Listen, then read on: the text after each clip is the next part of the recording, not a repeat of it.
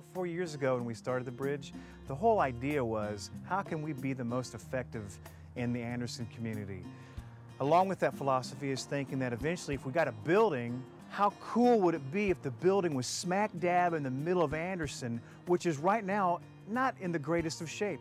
How cool would it be if we could get a building that has already existed but has been dilapidated and needs to be revitalized in an area of Anderson that needs to be revitalized? How cool would that be? And you know what? That's exactly what God had in store. After 3 years of searching, God has provided for us miraculously this awesome theater right behind the Mounds Mall. Hey, let me take you inside and show you this incredible building. Come on. Hey, that was then, this is now. Now let me show you what has happened since that was taken. All we've been able to do is have our demolition permit, and so we've done is pretty much what we can that permit allows us to do. Now, as you can see, we've already taken down a lot of stuff in the lobby area here. And then, do you guys remember that the theaters right in here are back to back? Well, check this out.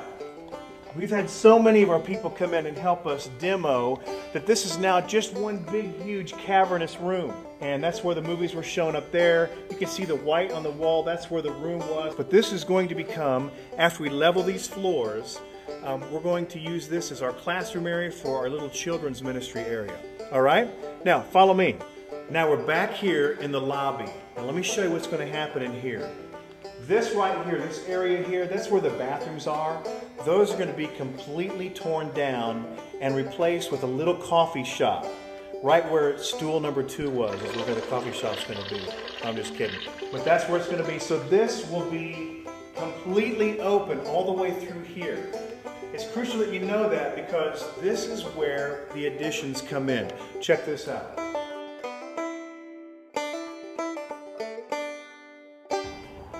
All right. There is a change in plans. What you say? There is a change in plans.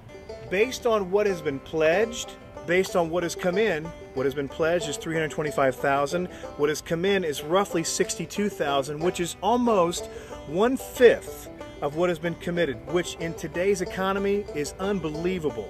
Now, if God wants us to do it all at one time, He will provide the money to do that. We're not going to put Him in a box. But based on what we have, we want to be responsible with what we've got. And so we're going to do things in 2 phases. So the first phase, based on our 18-month commitments, which we're really kind of have about 12 months left, we're going to add this connecting building along with what will become the lobby, but right now it'll be our makeshift auditorium, okay? We've got enough money to do that, so that if we follow through on our commitments and our pledges, we should be pretty close to debt-free by the time we go into phase number 2, which will be to add on a similar connecting building that was over here, and connect a big building out here that we will use for our auditorium. So phase number 2 would be us sometime, hopefully in the near future, putting on that additional building that will come out here that will connect the steel building that we will purchase and then set up, which will become hopefully our future auditorium. So much of the parking lot will be taken up. So that's why we want to purchase this land over here and are going to purchase this land from the Cook family, and this will become our parking lot. Let's go out and take a look at it. All of this land over here, this is about 3 acres that we're purchasing from the Cooks that we will be using in phase 2 to build as our parking lot when that parking lot is eaten up a lot by the auditorium. There's been some former buildings. Oh my gosh, the thing that we feared was that there are people living in a basement that's out there in the ground, and we're going to have to deal with those people right now.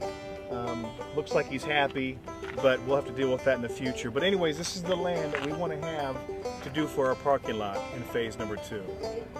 The reason why we want to do things based on what we already have is that we could build on faith, but still be paying it off 20 years later, and we don't want to do that.